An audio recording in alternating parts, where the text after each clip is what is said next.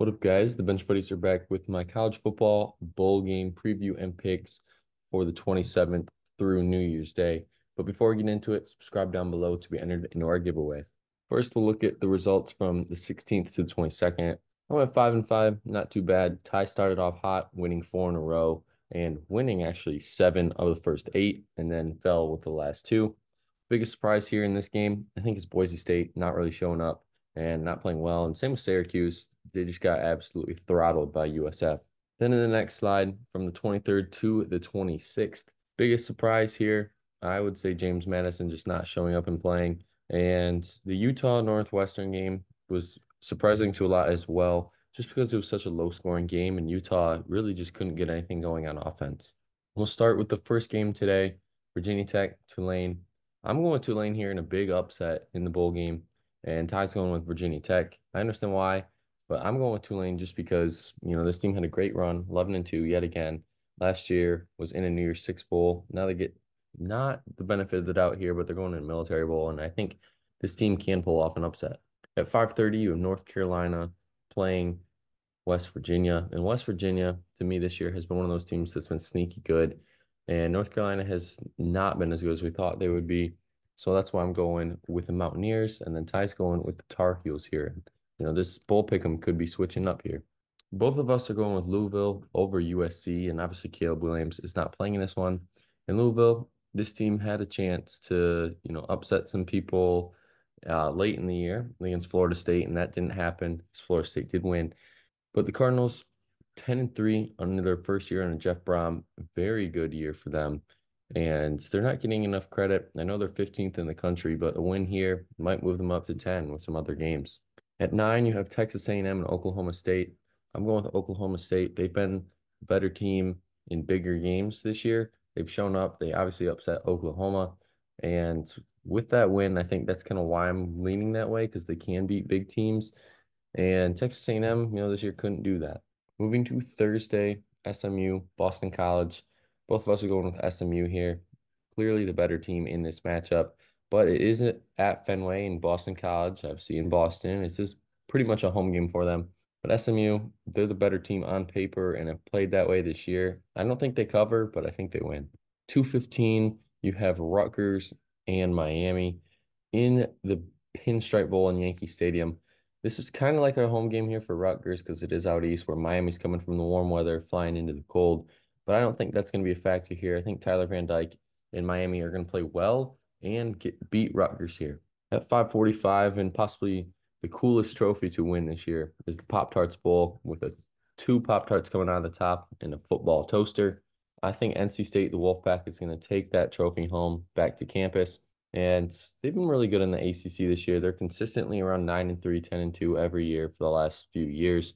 Kansas State had some good games this year, had some really bad games this year, and they're very inconsistent. And I'm going with the more consistent team in this one. Then at 11 on Thursday night, you have Arizona, Oklahoma. I think this is going to be a really good matchup here. Obviously, Dylan Gabriel is out here for Oklahoma as he's now an Oregon Duck. But Arizona, what they've done this year after how they started this year, it's a pretty remarkable story, and that's why I'm going with the Wildcats here. And when you have a quarterback for Oklahoma that isn't really accustomed to playing all the time, it's kind of tough to pick that team. Then moving to Friday in the Gator Bowl, you have Clemson, Kentucky. Clemson, we're both going with them just because better coaching, and Clemson is more accustomed to playing in a lot of bowl games, where Kentucky really hasn't been here that much. At 2 o'clock, Oregon State, Notre Dame. Ty and I are both going with Notre Dame here. Are probably the most respected team here in a bowl game because a lot of them are going to play. I think Estime is still 50-50. But other than that, Sam Hartman, it's probably his last career game he's played in this one. And then obviously for Oregon State, DJ Ugalele is in the portal and still has undecided where he's going. And obviously they lost their coach, Jonathan Smith, to Michigan State. So there's a lot of uncertainty there for Oregon State heading into this game. At 3:30, you have Memphis, Iowa State. I'm going in the upset here. 10.5 dogs. I'm going with Memphis in the Liberty Bowl. And Ty's going to Iowa State here. I'm just going with Memphis because I think in the American this year, they were a very good team. Obviously, they didn't get the benefit of the doubt, didn't get to play in the championship at a 9-3 record, but they were pretty solid. And I don't think teams are giving them enough credit. And I think this is where they're going to come out and show. that they have been a good team all year and get to 10 wins. And then the first New Year's Six big bowl game, Missouri, Ohio State.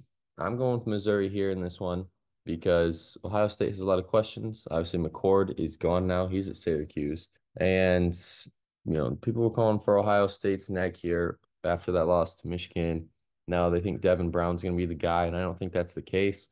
Where Missouri, they have a lot to play for here, a lot of pride to play for. 10-2 year, very successful year. And that's what I think is going to happen. Missouri's going to beat the Marvin Harrison less Ohio State Buckeyes.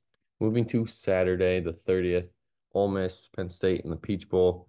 Both of us are going Penn State here. I think the defense is going to come up with a key stop late in this one to beat Ole Miss. That 4.5 is a very good spread. I don't know who I would take in that one. It's probably going to be around a 4 or 5 point game, I think. So I'm kind of staying away from this one. But Penn State, they need to figure it out here on offense heading into next year, as this team really needs to figure out how to pass against good teams. 2 o'clock in the Music City Bowl, Auburn, Maryland. Both of us are going with Auburn, the SEC team here. And normally in these matchups, SEC versus Big Ten or Big 12, the SEC team prevails in the bowl games just because, football obviously means more to SEC schools and that they have played way tougher opponents this year. And now when you get an easier opponent, it tends to go their way. At 4, you have Georgia, FSU, two teams that looked like a lock to make the playoff until the last week of the season. Some certain things happened to knock Florida State out. Georgia obviously lost in the SEC championship, and Georgia's favored by 17.5. FSU, I think, has 20-ish people sitting. Georgia, same boat. And Bowers and McConkey still have not decided if they're playing. But as of now, they are.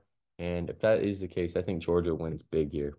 At 4:30, Toledo, Wyoming. I'm going with the Rockets here. 11-2 is no joke. Where Wyoming put together a pretty solid year at 8-4. But Toledo has been historically good at the back end of the season, and I think that continues here. Then moving to New Year's Day, you have Wisconsin, LSU. LSU is, kind of been a horse this year, and I think it continues here where Wisconsin kind of scrapes into a bowl game at 7-5. LSU should get to 10 wins for the second year under Brian Kelly. Then at 1, I was tempted to take Liberty just because why not? And Oregon, some players sitting and whatnot, but I think Oregon is just a well-coached team. And to finish this year off at 12-2 is a very successful year. And obviously, their only 2 losses are to a playoff team in Washington. So looking back on it in a few years, I think you're going to say this is a very successful year if they win this game. Also at 1, you have Iowa and Tennessee in the Citrus Bowl in Orlando. Tennessee is probably going to win this game because Iowa has no offense. And if Tennessee can somehow score more than 17 points, they're more than likely going to win this game. And that's why you see that over under so low at 36. Iowa's defense, one of the best, but their offense, non-existent, worse than the FBS. And then in the first playoff game, the Rose Bowl, Alabama, Michigan. Obviously, Ty and I are both going with Michigan here, being Michigan fans. But the matchup is one of the better ones here. Michigan's defense is going to problems to the Alabama offense, and Michigan offense could, expose this Bama defense secondary. But then again, Bama's offense could show up and show out and expose Michigan's defense, and Alabama's defense could expose Michigan's offense. This is probably the biggest coin flip playoff game that we've seen in a while, but obviously we're going with Michigan. And then who will they play? Who we think they're going to play? I think it's going to be Washington. I think it's going to be Texas. This is going to be another great game. 2 offenses that can just go back and forth with each other. I think this is going to be a very high-scoring game. I think the over will hit in this one. I think it'll be a 38-35 game. Probably at least 68 points will be scored in this one. If Washington wins this one, it's going to be a high-scoring affair. Texas, if they win this one, then it's probably going to be an under because I think Texas's defense will show out and limit Washington. But that's not going to be the case. Michael Penix Jr. is going to put on another great game here with all his big 3 weapons. But that's going to be it for the bowl pick'ems this year. Check back next week to see Ty and I break down the national championship game, and we'll go more in depth on matchups and whatnot. But until the next time, the Bench Buddies are out.